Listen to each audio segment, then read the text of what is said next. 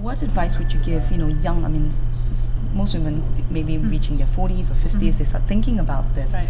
And then start changing their diet and change their lifestyle. But how about younger women, late 20s, 30s, who are in that career, driving mode and says that, okay, I don't have time for this now, I can look at this later because my body is still fit and everything. I mean, what advice would you give them really towards that?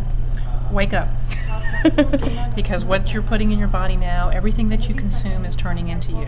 And we have a lot of tolerance in our bodies, but once you hit 40, you've bioaccumulated by that time all kinds of stuff, and you've depleted your body of nutrients.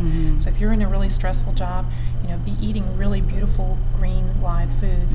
Take some quality nutritional support like B vitamins, which helps in estrogen metabolism. Make sure that you go to sleep, and again, watch that caffeine and alcohol. Because it's the women in their 30s and 40s who are presenting with the PMS, the depression, the anxiety, a lot of mood swings, and you need to be able to deal with that now, because if you don't deal with it now, it gets worse. And move your body every day. Get some kind of exercise.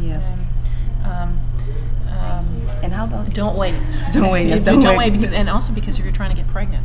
Yes. And I would say educate yourself, because there's a lot of great educational groups out there that are teaching, that are helping to raise awareness. Environmental Working Group, Pesticide Action Network, Organic Consumers Association, seedsofdeception.com. Those are, I would get online, look at those, and start becoming active, because your children and grandchildren are being affected, and your fertility is being affected right now.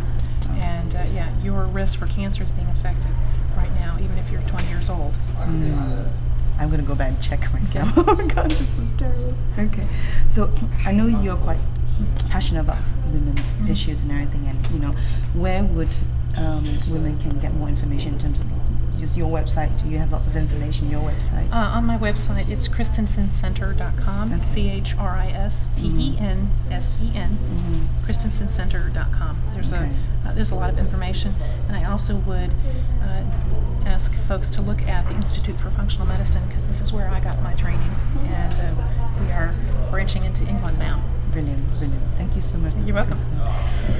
And there you have it. Oh my goodness, it's quite a lot of mouthful, and I'm really excited, really, because now women have a choice on how they approach their own hormones and own menopause. But the take-home message is start as early as possible, because you are really the future, and you're creating the future generation. So this is Dr. Terry.